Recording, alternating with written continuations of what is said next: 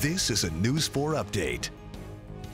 Good afternoon. I'm Claire Kellett. Thank you for choosing News 4. Here are some of the stories making headlines right now.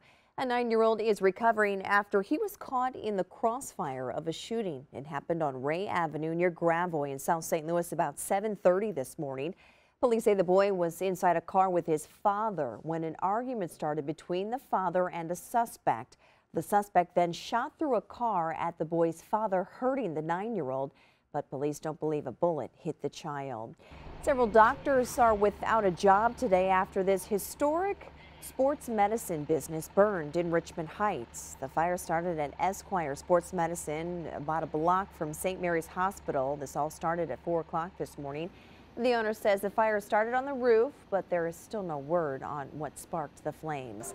And today is the final day of the Cardinals Winter Warmup. Big crowd so far this weekend with fans getting autographs and pictures with some of their favorite players. The event goes until 3 o'clock this afternoon. Now we want to check in with meteorologist Kristen Cornett. So nice to think of baseball weather when we're dealing with what we have right now. Really cold, but we're also talking about some snow as well.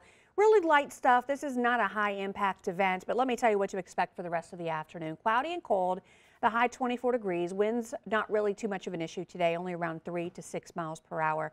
But just some flurries and some light snow, particularly over central Missouri, where we might get a little bit of light accumulation. We're talking maybe up to a ½ an inch. That's about it. This is not substantial. I think in and around the metro, it's mostly flurry. So we're talking no accumulation to a trace on the high side. And then as you get a little bit further to the west, it's more snow shower activity where we could see up to about a ½ an inch. Overnight tonight is dry. We drop down to 15 by tomorrow morning, but we start warming up finally tomorrow afternoon. Sunny skies, the high 36. By Wednesday, we're up to 42. Once we get into the 40s, we stay there. A chance of rain and snow in the forecast Thursday and Friday. I think it's going to be more of a mainly rain during the day thing, and some snow tries to mix in at night and in the mornings. Any precipitation moves out prior to daybreak Saturday morning, and the weekend looks dry with highs in the 40s. Claire? Kristen, thank you. And that is your News 4 update. Remember, we are always online at KMOV.com and on your KMOV News app.